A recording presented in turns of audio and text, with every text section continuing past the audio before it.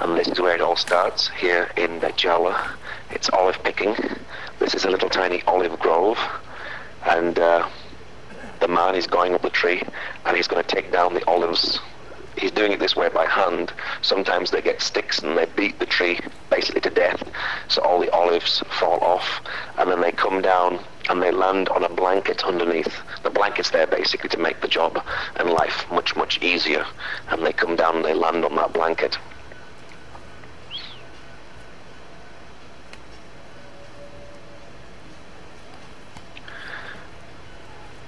Then once he's picked the olives, they're all ready to go, to be crushed and to be made into olive oil.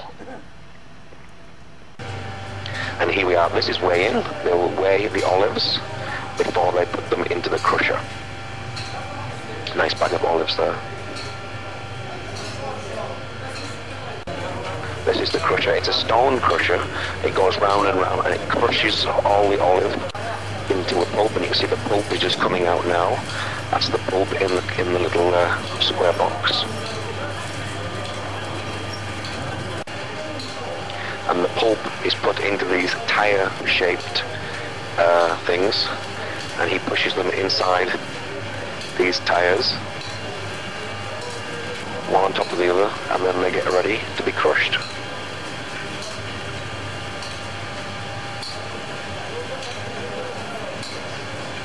This is just pulp. Olive pulp, squashed olives. This is just finished, this has just been squashed. So the oil has been squashed out of these, and they're getting ready to put a brand new one in.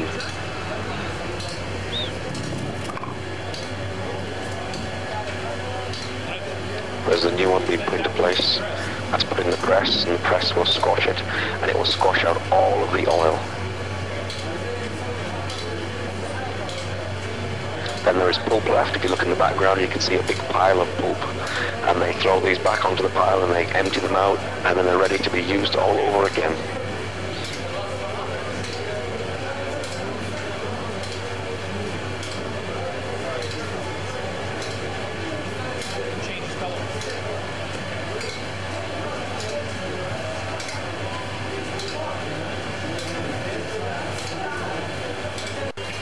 And here we have it. Fresh olive oil. The Bible tells us when Jesus was in Gethsemane, and Gethsemane means olive press, he was pressed and he was crushed and he was squeezed and he poured out his blood, and now we see here the olive oil being poured out.